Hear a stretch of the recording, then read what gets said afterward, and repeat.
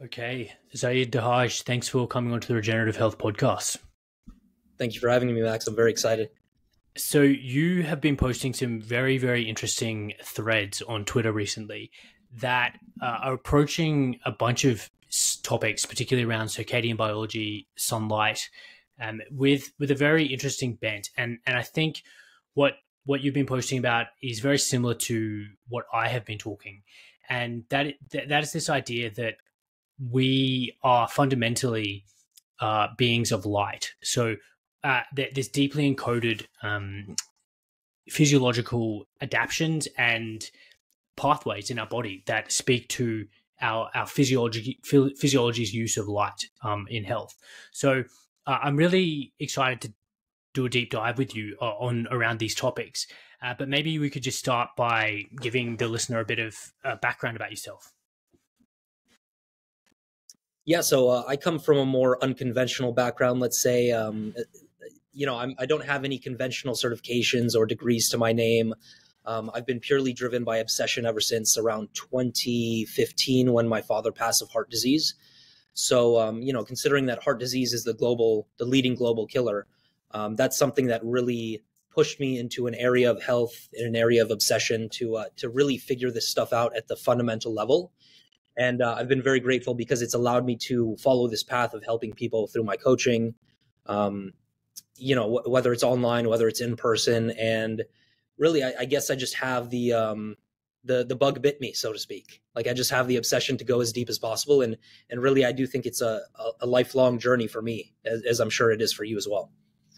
Yeah, and that curiosity is something that I respect immensely. And I think in this modern day where we've got so many competing narratives and there's so many interpretations of the scientific literature by different people, by different organizations that might all have different interests, I respect anyone who really applies their knowledge and their intellectual horsepower to really try and work out what's going on. And that's what I think you've done, and you continue to do. So it's great to see. So let's dive in and talk about this idea of a non-visual photoreceptor system. It's a bit of a mouthful. It sounds quite a obscure or esoteric concept. But why don't you give us an overview of how you think about this system? Sure. So I like to think about it in a very simplistic manner. Non-visual photoreceptors are just light-sensitive proteins that absorb specific wavelengths of light. So I think three of the most important ones that come to mind are melanopsin, which is inherently a blue light detector. You have neuropsin, which is inherently a UVA light detector. And then you have rhodopsin, which I believe detects green and is more oriented around low light environments. So just the very fact that we have these opsins within our system that are designed to take in natural light from the sun, I think that has huge implications for not only centralized but decentralized medicine and really how we approach chronic disease. Because in my opinion, the eye is the gateway to not only the brain, but the entire system as a whole. And once we can figure out how to orient our light environment in a way that is fundamentally aligned with that non-visual photoreceptor system, then I think we can see some very excellent results in terms of metabolic health and just remission of chronic disease as well. Yeah, and people, the way I also like to frame it for people is, everyone can understand this idea of proteins that help us form images, and everyone knows that because that's obviously what the eye is for. It can show us that you've got a tiger, about to, rip your head off. You can see the tree, you can see your child, but people I don't think realize that these photoreceptors are also present and to simply detect the specific wavelengths of light, as you've talked about. And the melanopsin one, I think that's a good place to start because it was the first one that was discovered. And what I like to remind people is that the way it was discovered, or one of the kind of interesting scientific prompts for its discovery, was that people who certain blind people were still able to sleep at the right times. So it basically raised this question about, so what was allowing them to respond to circadian cues so that they go to sleep at the right time if they couldn't see anything. So that, I guess maybe we could go into that and talk about the history of the melanopsin and then maybe why it's so important. Yeah, well, as I mentioned, I mean, just the very fact that you shared right there is astonishing. The idea that blind people can entrain their circadian systems in a proper way, even though they can't see visually. Melanopsin is, it's found all throughout the body, but a few of the places, of course, the eye, the subcutaneous fat, which Uncle Jack has shown recently through his research. I believe some other places as well, the skin. So you Blood find vessels.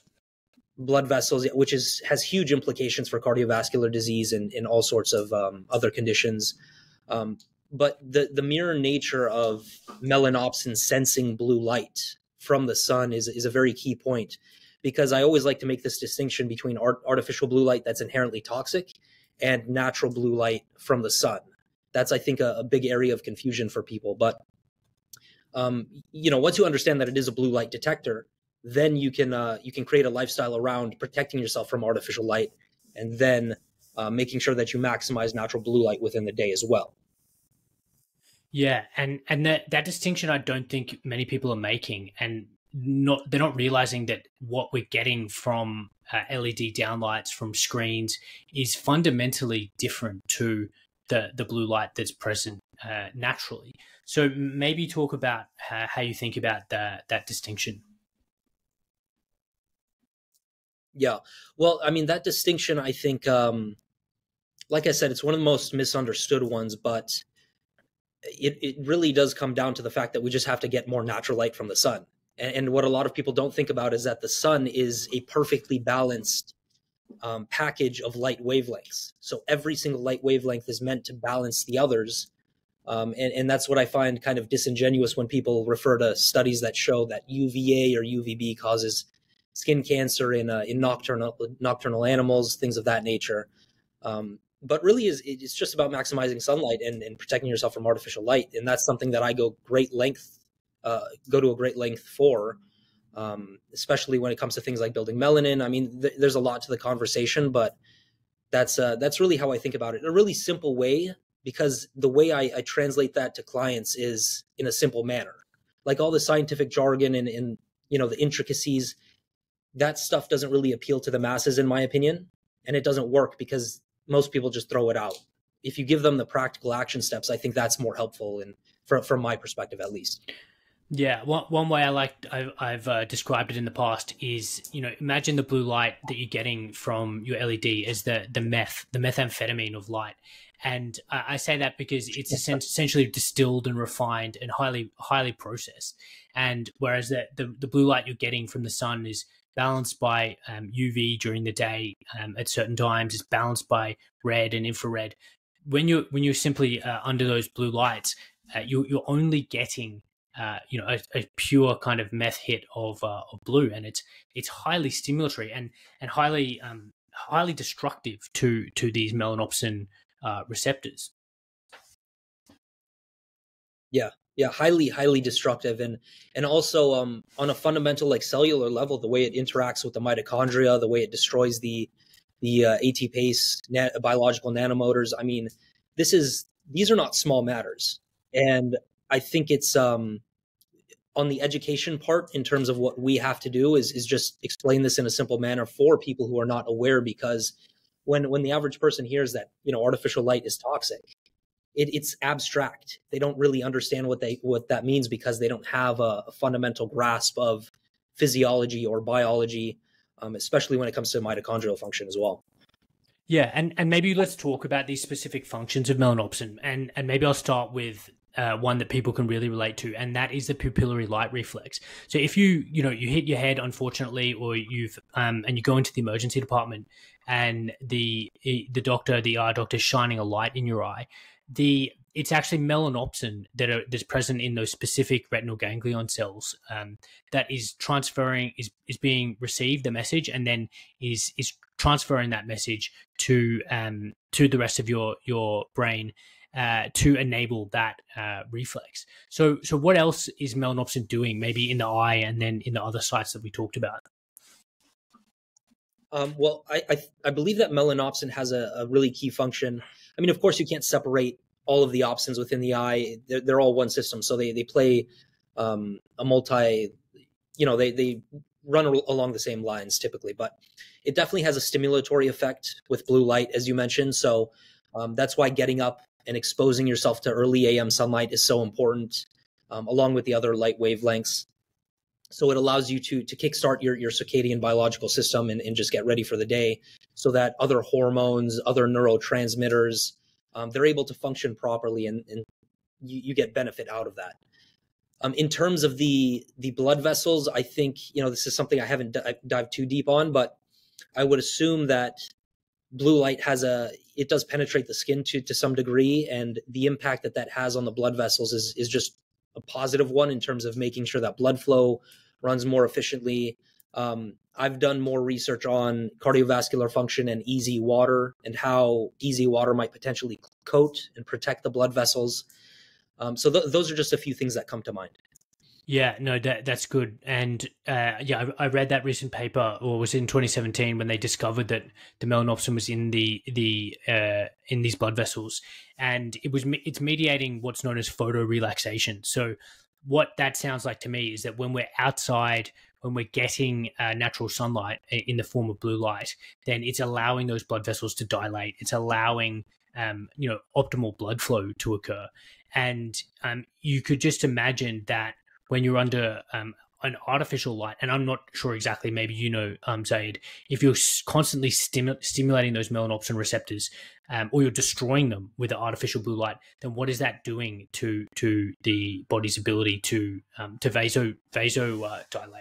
I'm not sure. That's kind of open for debate. Yeah, it's an interesting question. So I think blue light, natural blue light from the sun in combination with UV light, we know that combination stimulates nitric oxide within the skin. That leads to the blood vessels. So my hunch is that toxic artificial light not only causes a vasoconstriction of the blood vessels, so it doesn't allow for efficient blood flow. I think it also destroys the function of easy water, structured water, so to speak, within those blood vessels.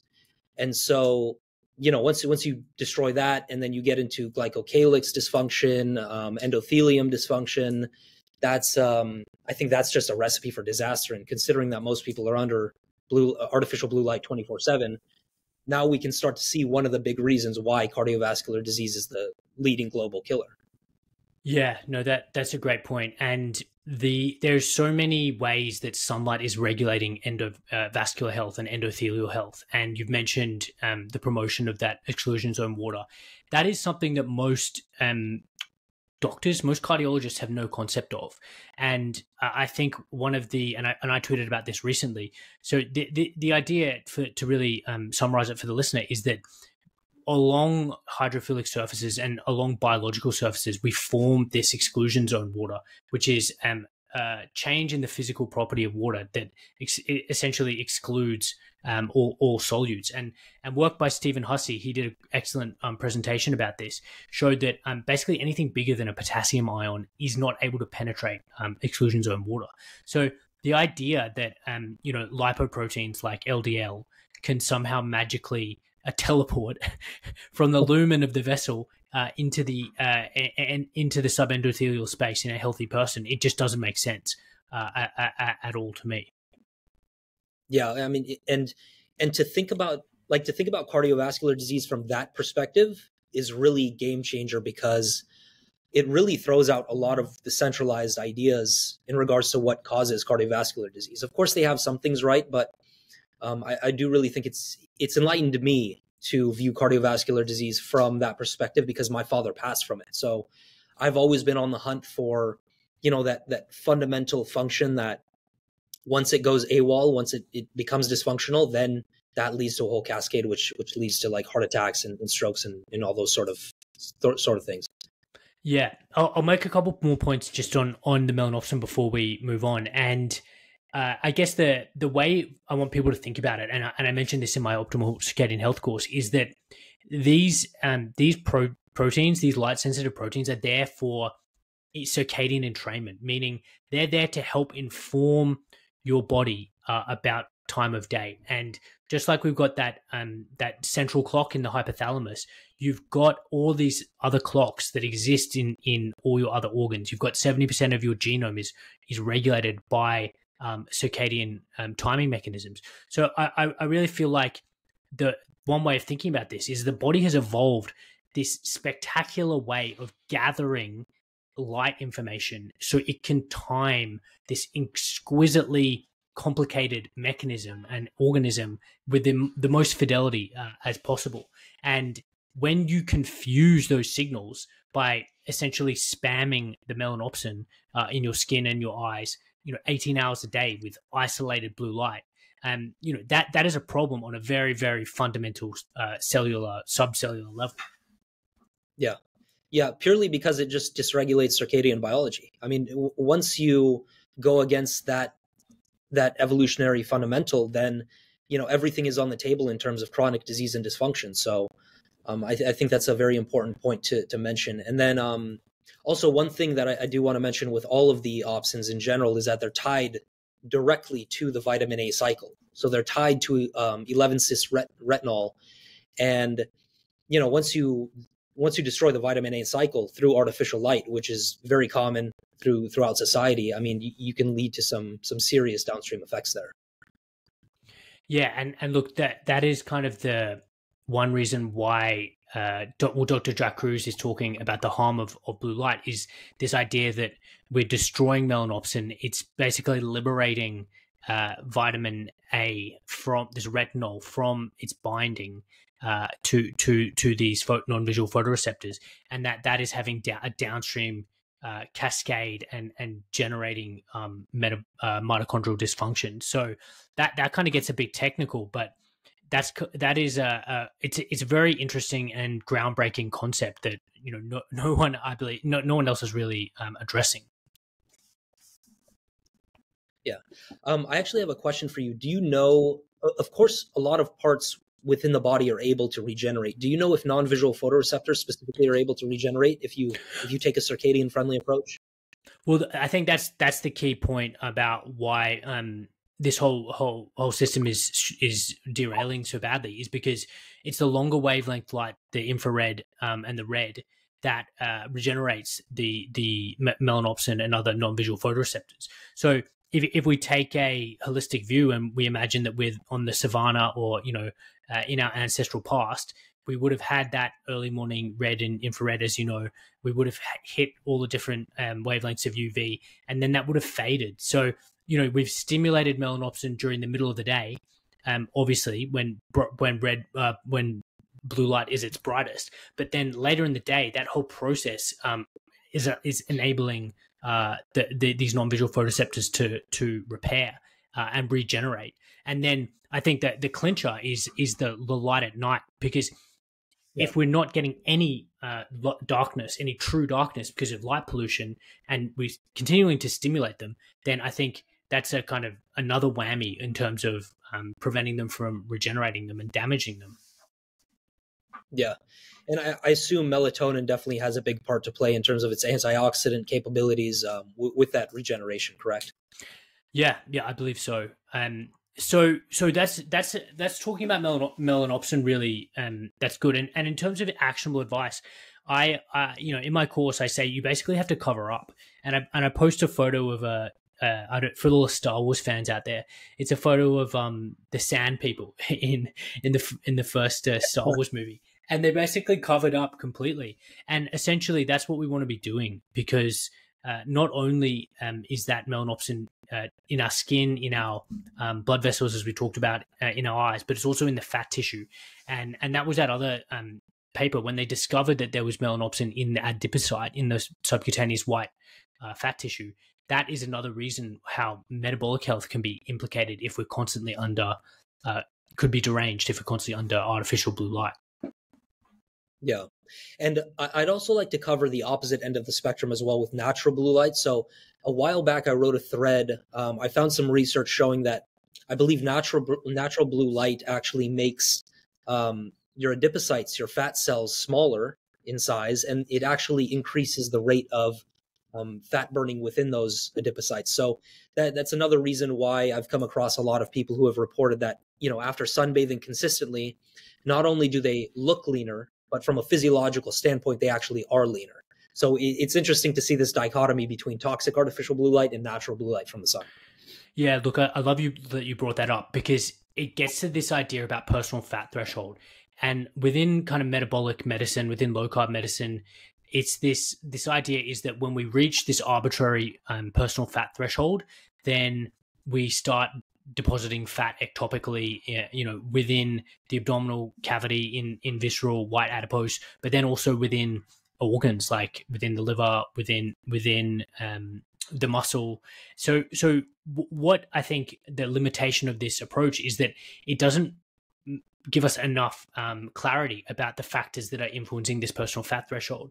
And, researchers like Tucker Goodrich have done a great job at showing that some of the linoleic acid breakdown products can influence that personal fat threshold.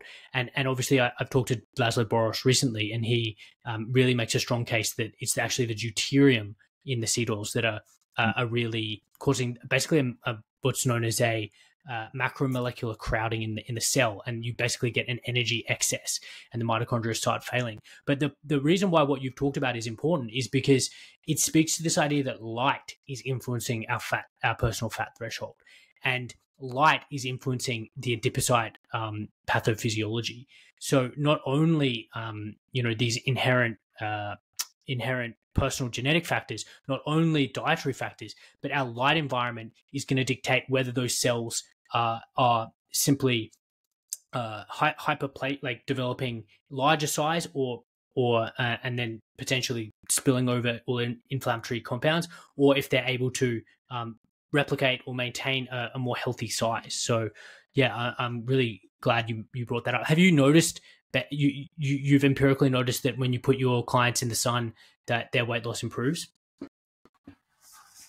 Oh, substantially. And it's not something that I was particularly looking for as well until after I started getting reports from some of my clients. And not even people who were clients, just people who followed some of my advice on sunbathing and doing that properly. But that led me down that rabbit hole, and I'm very grateful for it, because to me, that was an astonishing fact. Just the idea that you could get leaner and reduce body fat to a certain degree just with sunbathing and light.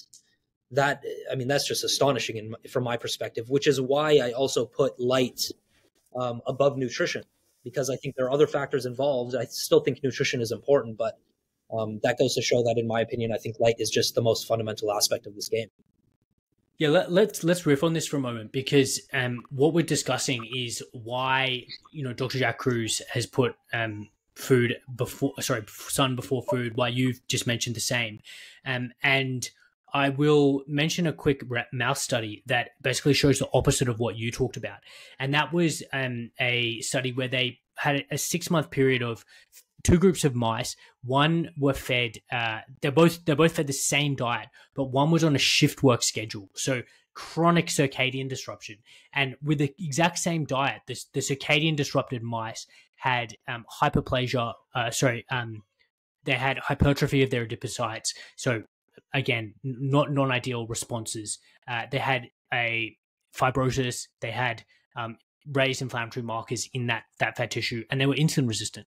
So that shows. I know it's a mouse study, but it gives us a really good proof of concept of this idea that it's not just the food that you're eating; it's the actual light environment that you're eating that food in that can potentially influence your metabolic health. The other thing that I want maybe you can talk about is, and I think this is central to this idea of weight regulation and sunlight, is the POMC system. Yeah, this one, I think the two most fascinating systems, in my opinion, are non-visual photoreceptor system and POMC in general. So every mammal has something called the POMC gene, and that leads to a protein called POMC as well, pro-opiomelanocortin. And essentially, this protein is fundamentally stimulated by natural light. And it's also, in my opinion, stimulated by artificial light, so just light in general. But when you stimulate this, let's say you stimulate it through sunlight the ideal way, circadian friendly way, then this protein has about maybe 7 or 8 um, biological peptides that are cleaved to this protein. So you have things like alpha, beta, gamma, MSH, melanocyte stimulating hormone. You have ACTH, these are just abbreviations. You have CLIP. What are the beta endorphin is a huge one, an opioid peptide. So just from this mere fact that light stimulates all of these peptides that are some of the most powerful ones in nature, I think that has huge implications for not only the clinicians out there, but for even decentralized health coaches or people who are in this work.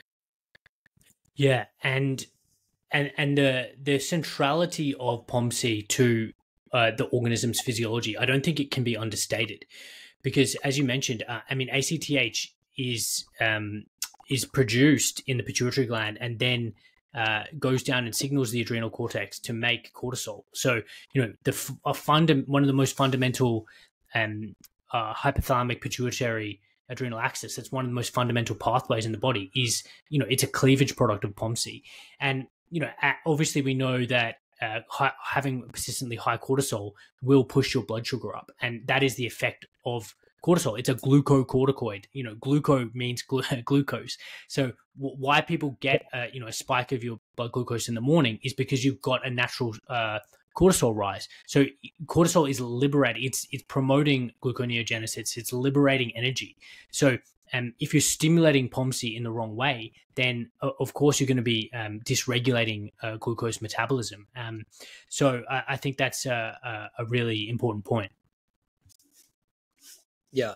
And not only through ACTH as well. So you're raising cortisol through that mechanism. You're also raising insulin through CLIP as well, because CLIP is an insulin secretagogue, if I have that correct. So it stimulates insulin production from the pancreas. And once you have that, you know, that two-way punch, so to speak, from artificial light, then I think that can set up problems for people who have, you know, type 2 diabetes and other metabolic dysfunction.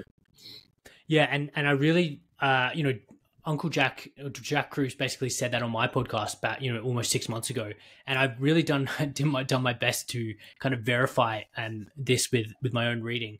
I haven't found a lot about CLIP other than some very, very old papers. His point and is that basically the artificial light is hijacking POMC. So just as natural ultraviolet light is going to give us the correct or physiological expression of the POMC peptide hormones in a way that optimizes our physiology. When we're constantly under blue light and we're having a dysregulated light environment, then it's essentially hijacking this gene to turn up our blood glucose, promote hyperinsulinemia all around. If someone has more information on that, like I'd be very willing to look in. But it makes sense to me that is what's happening. The other ways of let's also talk about how sunlight could potentially act as a very, very strong signal to reduce eating, because you've mentioned beta endorphin and you mentioned alpha MSH, and I wanted to make the point that the pharmaceutical industry knows how critical the POMC system is to appetite regulation. And that started when they first, that leptin hormone was discovered. And they realized that leptin, which was made in that fat cells that we've just talked about before, is actually signaling all the way up to the hypothalamus and binding to receptors on those POMC neurons to inform the body about the energy state. So they knew about that, and they still do. And they were design medications, and one of them is called bupropion naltrexone. It's a combination, and that particular drug was designed to basically stop a negative feedback loop by blocking the effect of beta endorphin to kind of reduce potentiate the effect of alpha MSH and reduce people's eating. So they're aware that this is an incredibly powerful system to regulate appetite. But what they don't tell you is that you can stimulate alpha MSH to reduce your appetite by getting out and getting ultraviolet light. Yeah. Yeah. And I believe, generally most of those peptides are appetite suppressants. So you don't only have like one or two working in your favor on that end. you have almost all of them working in your favor. And I just think that it goes against mainstream orthodoxy, because this idea that sunlight can suppress appetite and influence leptin in such a way that it can improve your metabolic function if you are in a more negative relationship with food, that just goes against everything that mainstream centralized medicine has to offer. And I think the difficulty is in trying to explain that to mainstream practitioners, especially. Yeah, so I mean, when it comes to POMC and all of the peptides that are appetite regulators, I think this just goes to show that we really have an uphill battle, to say the least, in terms of translating this work into not only the understanding of everyday people, but the understanding of centralized practitioners, and just the fact that centralized medicine is embedded in bed, so to speak, with big pharma and big food.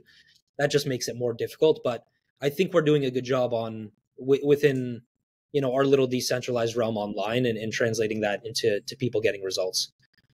Yeah, I mean, I think I really want to make a really strong point for the listener and kind of do a checkpoint here. And what the implication of what we're talking about is that if you regulate your circadian biology, if you stimulate POMC in your eye, in your central nervous system, in your skin, then you will lose, and your white fat tissue, you will lose weight, and you will become leptin sensitive, and you will become metabolically healthy.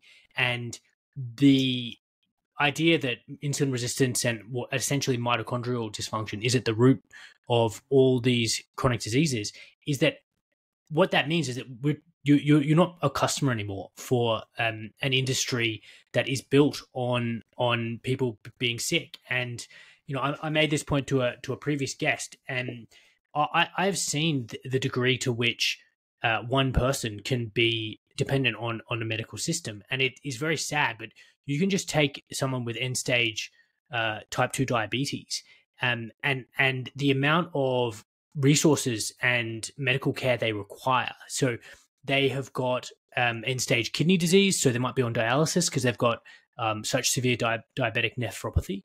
They have got diabetic retinopathy. They're potentially blind or vision impaired, so they're not able to drive themselves anymore. They might have severe peripheral vascular disease. They might have diabetic ulcers, so they might be having vascular bypass surgery to maintain use and function of their legs. And then they have these macrovascular complications. So they might have had a stroke. They might be they might have had previous AMIs, heart attacks. So and the list of medications that someone with this condition is on is they're on a statin, they're on blood pressure medication, they're on multiple oral hypoglycemics, they're on injected insulin. So all that to say, it's a massive resource and effort that needs to care for someone like that. And what Zaid and I are discussing is that if we're regulating our circadian biology, a lot of that could potentially be avoided. I firmly believe it too. I mean, just think about how much money, specifically where I am in the US, we spend on healthcare. It is an astonishing amount. I mean, we're talking about billions of dollars, maybe even trillions. I don't know. But I think this just goes to show that if we can educate people the proper way and really get that light bulb flicked on, then we can take people from a more centralized paradigm to a decentralized one. And the ultimate goal for all of us is to just be in a healthy state of living, just to be healthy in general, so that we can enjoy life and make the best of it. But I think that's a very important point. Just all the medications and all the other complications that stem from insulin resistance specifically. Yeah, and maybe we can talk about this the kind of prevailing narratives around the sun, because if people are accepting what we're talking about, which is that there is amazing health benefit to be had from sun exposure and from regulated circadian biology, then we really need to address kind of the sticking points and the resistances that people might have to that. And the interesting point that I'll also make is that same compound alpha MSH that regulates appetite in your hypothalamus and your brain, it is the same compound that is influencing skin darkening. So and therefore melanin synthesis in your keratinocytes in your skin. So I think that is a really elegant explanation of how central UV light is to body weight regulation. Is that it's the same compound, the same string of amino acids in a different place is tanning your skin and making melanin as is stopping you eating. I think that says a lot. That says an amazing amount. But your dermatologist is not able to describe. Not that I'm aware, I haven't met one that is able to describe the leptin melanocortin pathway or POMC in a way that makes that clear. So maybe Zaid, you can talk about the role or the role of the sun and how we can use it safely. Yeah. Well, there are definitely a lot of misconceptions out there, and I think I really enjoy being at the front, being at the front line, so to speak, in terms of like tackling these bad ideas in regards to sunlight, because there are a lot of them, and unfortunately, a lot of the board-certified ophthalmologists and dermatologists are pushing these ideas. Even the Skin Cancer Foundation in the States is pushing the idea that there's no such thing as a safe tan, and knowing what we know, that's just an absurd statement based off of first principles thinking, because not only like UVA and UVB, for example, are the two centralized boogeymen that a lot of people say you should avoid, say you should practice sun avoidance around. But like we mentioned, UVA stimulates nitric oxide production. It also plays a role in other physiological functions. UVB is the very light wavelength that's responsible for stimulating vitamin D3 production. So how, where is the, where's the silver lining here? How does it make sense that centralized medicine demonizes the sun, UVB specifically in terms of vitamin D3 production, but it hails vitamin D3 as a super hormone? So I just think there's a disconnect there. And in terms of like melanin, for example, a lot of people have this idea that melanin, once you start to get dark, then that's where you should stop sunbathing. That means you've had enough, so to speak, because if you go above that, you have potential toxicity. But I think that idea is absurd because, in my opinion, knowing what we know with melanin, the fact that it disassociates the water molecule, it's responsible for human photometabolism, it's anti-venom, anti-inflammatory, antioxidant, the list goes on. I think once you get a tan, and all people of all skin types can get a tan, then that really leaves the door wide open for more sunbathing. So like almost everything in centralized medicine, the idea that they're pushing is fundamentally wrong, and it's the opposite of what they're saying that is more correct. Go on. Oh, I mean, I was just going to go on a tangent about like healthy sunbathing practices and stuff like that, but that's a little bit of a rabbit hole. Yeah, wanted to make the point that it's a logical inconsistency, and as you said, I like to similar to you, I like to think things from first principles.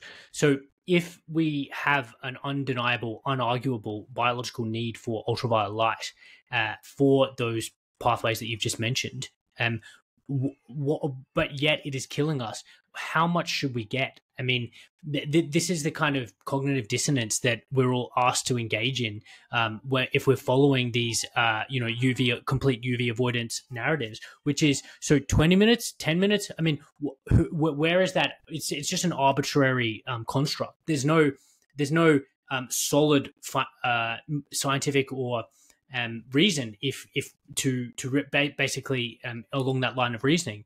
So what I would really encourage people to think about is that there is obviously a disconnect here, and the same thing that is giving us life can't also be giving us disease. And it might be the case that how we're using the sunlight is the key point, and what the lifestyle is of people today is perhaps contributing to their disease, their skin cancer, melanoma, rather than the sun inherently, or rather than the sun used in an ancestral context. Absolutely, 100%. It's definitely the lifestyle around light. I mean, just the fact that people take these recommendations and they practice sun avoidance, that's a big part of the discussion. Being under artificial light 24/7, that's a huge part of the discussion as well. And then other finer things that not a lot of people are aware of, like sunglasses, contact lenses, sunscreen, even just being clothed up and not intentionally sunbathing with most of your skin in the game. That's a big factor as well. So I think in general, like any conventional prescription of like 10, 15, 20 minutes of sunlight, you can throw that out the window because it is all an individual game. What we need to understand is that all mammals, all human beings specifically, can develop their melanin. And I've seen this time and time again. I literally have hundreds of comments on Twitter from people who are like, I'm a redhead. My daughter's a redhead. We've practiced early AM sunlight exposure for filaggrin production. And then we've really dosed ourselves up in a way with midday sunlight to not burn at all and to gain all of its benefits. And also, like this concept of the solar callus is absolutely huge. Like I analogize it to just approaching the gym. Like nobody would go into the gym and try to squat 250 pounds when they have no gym experience. Like it's absurd. And so I try to teach people that you have to approach sunlight exposure the same way. And then eventually you will get to a point, no matter what your skin type is, to where you can spend 5, 6, 7 hours in the sun without any problems whatsoever. Yeah, and great points. And I'll add some nuances here, which I always make when we're discussing deliberate sun exposure. And that is, if you're taking photosensitizing medications, which include medications like isotretinoin, like the antibiotic doxycycline, like a whole bunch of other medications, then you can't be doing deliberate sun exposure. This also includes immunosuppressing medications. So if you're on high dose of glucocorticoids, if you're on medications for to specifically prevent transplant rejection, biologic agents, all these where you're modulating your immune system, you're essentially pharmacologically messing with your body's ability to deal with the hormetic stress that is the sun. So I want to really caveat that. And if you're on these type of medications, then deliberate sun exposure is not going to be for you. And I would encourage you to hopefully work on or address the lifestyle causes of whatever's going on, so you can move past and then get some deliberate UV exposure. But prior to that UVA rise is the red and the infrared. That is safe, and that is going to be safe for everyone, and that's going to be even safe for people with red hair, because another point is that people with red hair do have a higher risk of malignant melanoma.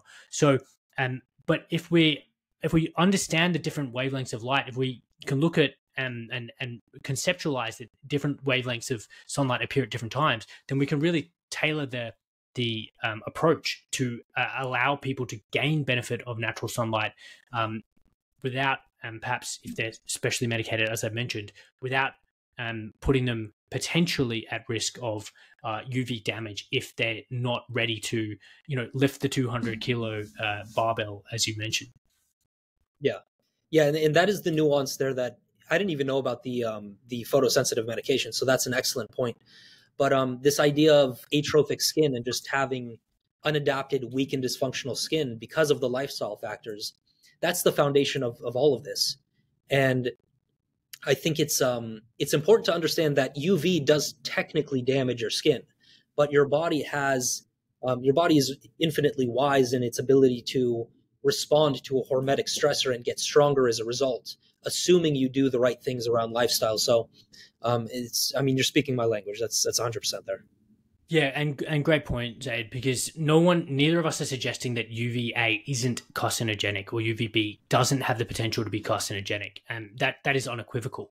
And what both of us are saying is that if it's used correctly, if the body's hormetic ability is preserved, then that is not going to be injurious to the organism. And it involves doing everything that we've mentioned. It involves getting that early morning red and infrared first to precondition the skin. It involves building up this idea of a solar callus. So there's proper ways of doing it, and there's improper ways of doing it. And I like to draw an analogy to this the cholesterol and heart disease, because the predominant narrative within cardiology and preventative cardiology is that any level of LDL, total cholesterol, ApoB, beyond a very strict arbitrary cutoff is depositing a plaque in the arteries. And there's no allowance or nuance in that argument for a situation where we can safely have, a higher LDL or higher ApoB. And it really ignores all that other evidence that includes things like people living longer with higher LDL, facts of immune function that the LDL particle has, the fact that it's traffic energy, fat soluble vitamins, all that gets thrown out the window. And I think that analogy holds in centralized dermatology and this discussion around the sun, because we're basically throwing out all the benefits of UV light exposure, including the nitric oxide, including the POMC, including the vitamin D production, when we're telling people to put UV blocking sunscreens on all day to cover up, and do everything that you mentioned in this advice. Yeah, and it's extremely damaging to society as a whole. It's only making the state of our health worse on an individual and societal level, and I think it's extremely sad. Which is why it's important for us to tackle these ideas head on, because we just have no room for them. There are archaic ideas led by a system that is just not catching up to what the evidence provides. Yeah, and before we move on, I want to talk about melanin next. I just want to read out a couple lines of a paper, and I am not the first person to reach for epidemiology, and I think that it inherently has a range of flaws. But when we're looking at a hard endpoint like mortality, then it's much higher quality. And I just want to quickly read out for the listeners. This study is called Higher Ultraviolet Light Exposure is Associated with Lower Mortality, an analysis of the UK Biobank cohort study. So this paper was published in what year was it published in? It doesn't make mention exactly when it was published, but I'm just going to read the conclusion out for you, because I think this really sums up very elegantly, in unequivocally, what Zaid and I have been talking from a mechanistic point of view. So the discussion says, we find that the UK Biobank participants with more active sun-seeking behaviors and who lived at lower latitudes with a higher average UV exposure have a lower risk of all-cause cardiovascular disease and cancer mortality. These results are consistent for two very different types of exposure, suggesting that it is UV exposure and not an unmeasured variable that leads to the lower mortality risk. And they go on to say that these results add to the growing literature suggesting that UV exposure is associated with lower mortality risk. And it lists a whole bunch of other papers. So this is the question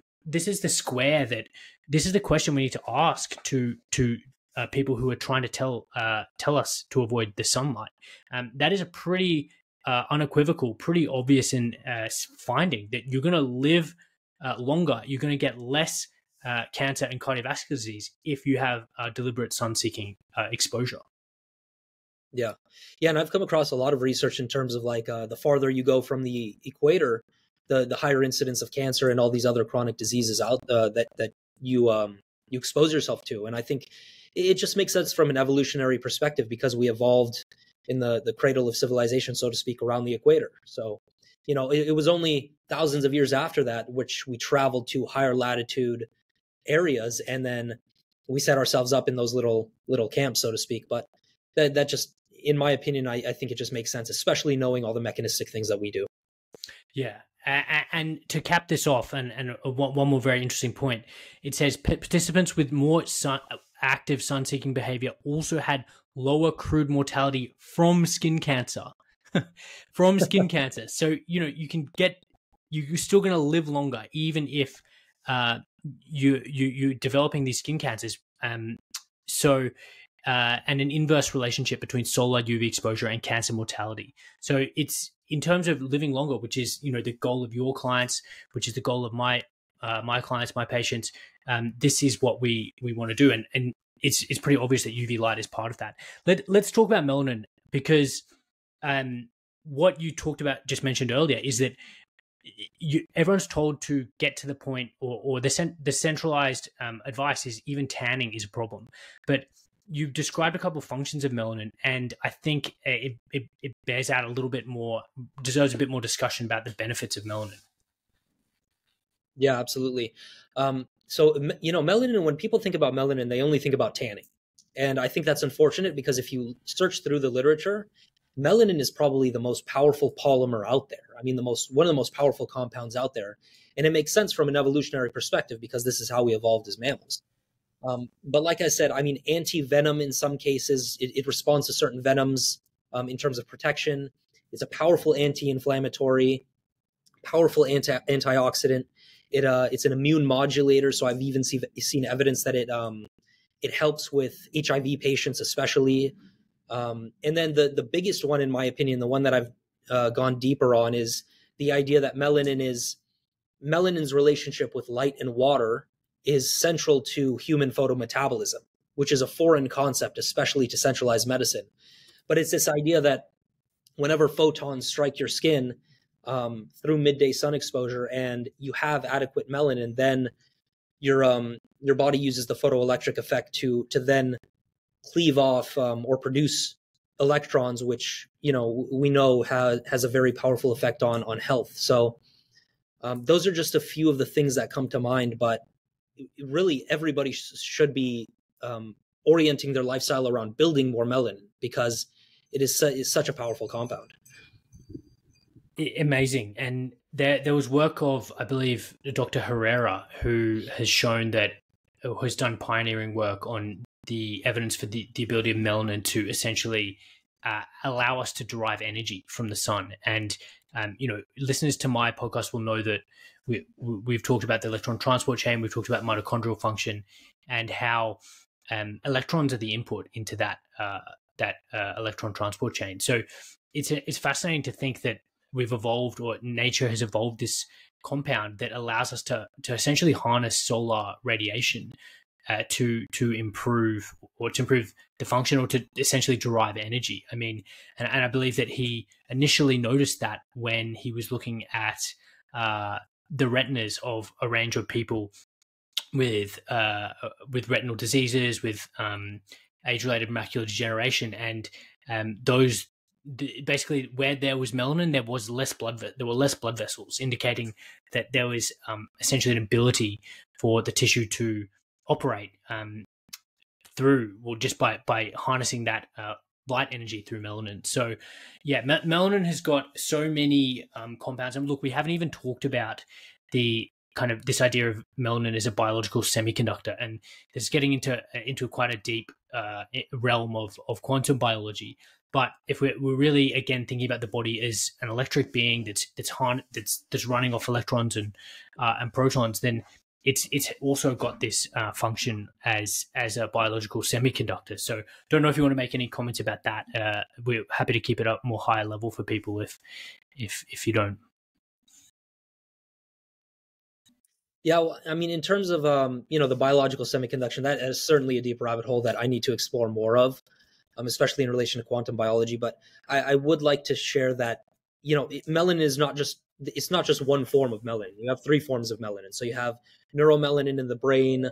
The destruction of neuromelanin through various means has been implicated in potentially Parkinson's disease, dementia, a whole bunch of other neurodegenerative disorders. And then you have eumelanin, which is responsible for the browns and blacks in nature. It's more protective from UV. But then you also have pheomelanin, which is responsible for the reds, oranges, yellows, pinks. I mean, if you look at flamingos or like a red fox, that's an example. And this is typically what lighter skinned people have. So even in relation to melanin, people tan differently. And this is also something I want to reiterate because I feel like there's this unconscious expectation that a light-skinned person is supposed to tan exactly the same way as a dark-skinned person, but that's not true. So I think if we can orient ourselves around these different types of melanin and then peg ourselves individually around what type we have more of, then we can use light in a responsible way to maximize that type of melanin.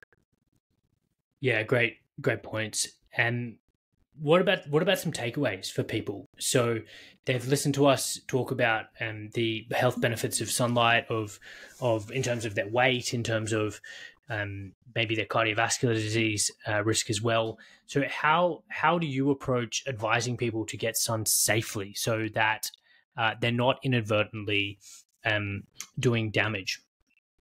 Yeah. So like we mentioned earlier, a huge focus on early AM sunlight. So this can be anywhere between sunrise and about, I'd say 9 or 10 a.m., depending on where you are. That is what's going to help with a skin protein known as filigrin that has a protective effect on the skin. There's some other factors that have to do with that as well. But you're essentially just priming your skin for higher UVA and UVB conditions. And just that alone, I've seen people experience some great results in terms of not burning, building melanin during midday, so forth. Outside of this, I think the sunglasses discussion, the sunglasses, sunscreen, contact lenses, there's nuance here, but in general, ditch your sunglasses. Your eyes are a muscle, so you just have to get acclimated to natural lights. Contacts, I usually recommend that people transition to reading glasses so that it's easier to actually transition into sunlight. And then there are other things as well. You're not causing hypoxia of the cornea. You're not influencing the light spectrum in a negative way. And sunscreen, of course, knowing what we know about neuroectoderm, the fact that the skin of your brain, eyes, and tissue are essentially the same, then just removing all sunscreen and replacing that with early AM sunlight is a key part. And then, of course, protecting yourself from artificial light as much as possible, especially after sunset, because you want melatonin and the circadian mechanism to function properly. Yeah, that's a key one. And, people will really do damage if they're getting off a plane jet lagged and their circadian rhythm is up the creek. And then they get out, from Sydney Airport, they go to Bondi Beach and they pretty quickly look like a prawn. And so don't be one of those people. The other point I wanted to make is about dietary. And we actually have some good evidence, even some randomized evidence, that increasing omega-3 in the diet basically reduces photosensitivity. And there was a couple of papers in people who had some quite obscure genetic photosensitivity conditions, and simply putting them on a higher omega-3 diet, and in this form of supplementation, reduce their burning and their photosensitivity. What I think we compare that with, if we're putting together the pieces of this puzzle, is that people burn less when they get rid of refined seed oils. So when they cut down on omega-6 fatty acids, the refined ones, from canola oil, vegetable oil, corn, soy, grapeseed, cottonseed oil, they stop burning, or they burn a lot less. So I think together that speaks to this fundamental aspect of the fatty acid composition of our body and our skin in terms of influencing our burning ability. And we already know that drugs can influence photosensitivity. As I mentioned, doxycycline, isotretinoin, we advise you to avoid the sun when you're on those drugs because they influence photosensitivity. So any comments about your dietary approach? Yeah, I mean, definitely more animal-based, ancestrally aligned nutrition approach. I think, of course, the vegetable oil topic has been hammered on so much over, especially Twitter, and it's starting to get into mainstream as well, which is nice. But in general, just making sure that you focus on, grass-fed, grass-finished animal fats that are low in deuterium, wild-caught seafood. I'm absolutely a big advocate of. So any shellfish as well, oysters, shrimp, scallops, wild-caught sardines, mackerel. That's at the end of the day, the food that you eat and the fatty acid composition is what makes up the quality of your skin. So I think that's a very important point, but it's also important to emphasize that you don't need to cut out vegetable oils completely. The human body is really resilient, and I've seen clients experience great results even when they're not so regimented about avoiding vegetable oil. I think the most important thing is to just get those natural omega-3 and other foods into your diet. Yeah, interesting observation. I think everyone will benefit from getting lower down in those seed oils, but interesting that you've found that people can still get benefit even if they don't. So that's a fascinating and really useful takeaway for the listener. Any final thoughts or anything that you'd like to mention before we wrap up?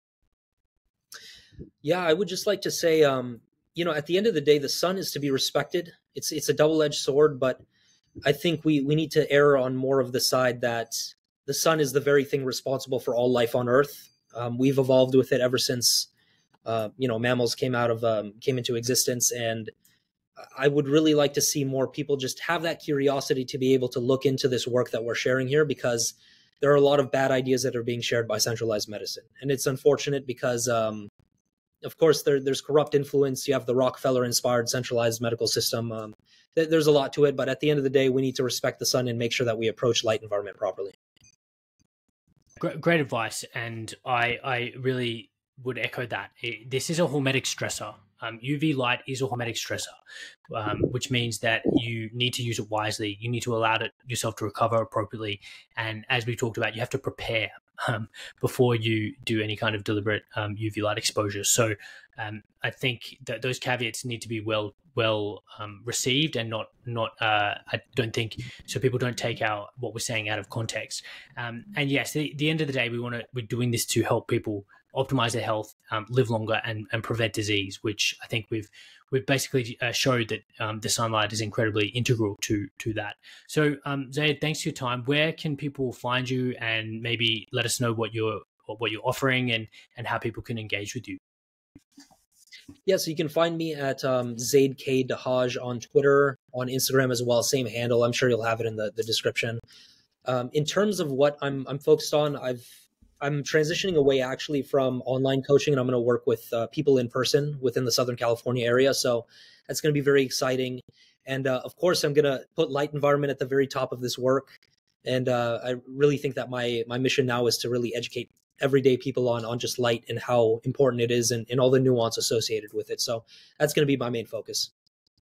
Yeah, fantastic. We'll include that information so people can get in touch with you. And yeah, follow Zaid on Twitter. He's got some amazing educational content, which is very thoroughly interesting and well researched. So thanks very much, mate, for coming on, and great to talk. Thanks, Max. It's been a fun time.